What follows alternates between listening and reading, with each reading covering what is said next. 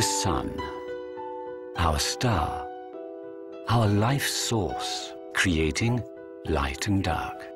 A heavenly body worshipped by humans throughout their history. So near, and yet so far. Between the sun and us are Mercury and Venus.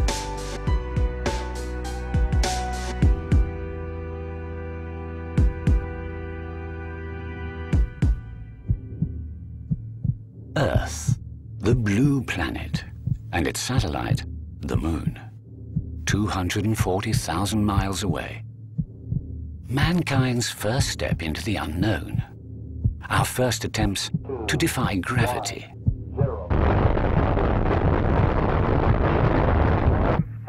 One giant step for mankind, almost trivial today when we consider the scale of our solar system.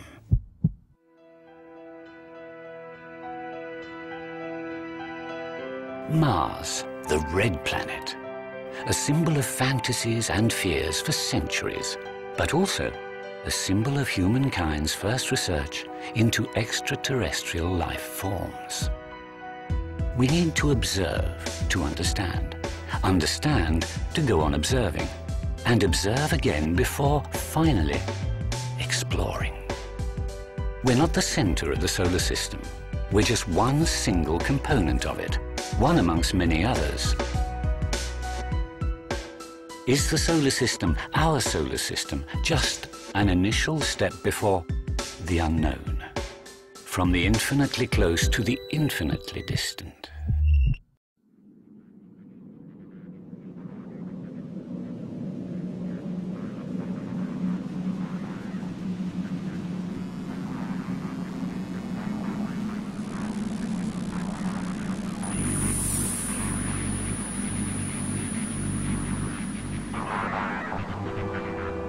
Pushing back the frontiers of knowledge a little further also means becoming aware of the vastness of our galaxy, its scale, its sheer complexity.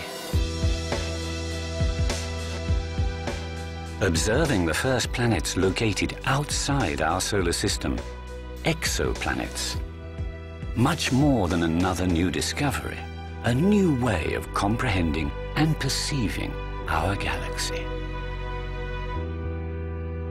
Size, mass, distance from their suns. So many planets in solar systems so different to ours, and yet so similar in their organization.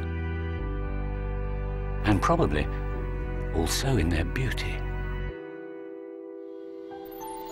Telluric, gaseous, with or without a satellite orbiting around them. Each new planet discovered brings us as many questions as it does answers. A quest for infinity, driven by a single question: are we alone?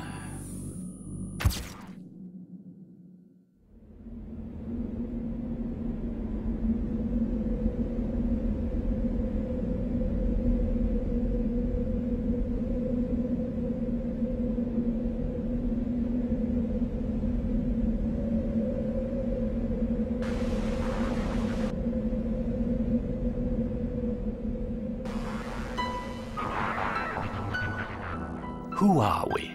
Where do we come from? As if the answers to the fundamental questions of humankind's origins could also be found elsewhere.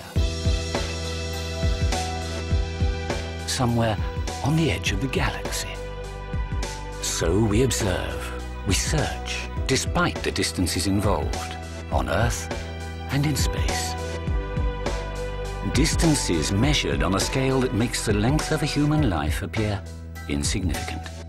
Our imaginations can transport us to other solar systems, but it's still impossible to travel that far in reality, and will probably remain so for a long time to come. But it's in human nature to go on searching, harboring the hope of finally discovering a planet like our own, a planet on which we will perhaps finally find ourselves. No longer confusing our need for discovery with a desire to conquest. and thinking back to what our blue planet once was, a complex, fragile equilibrium supporting what we value above all else, life. So why not dream of another world?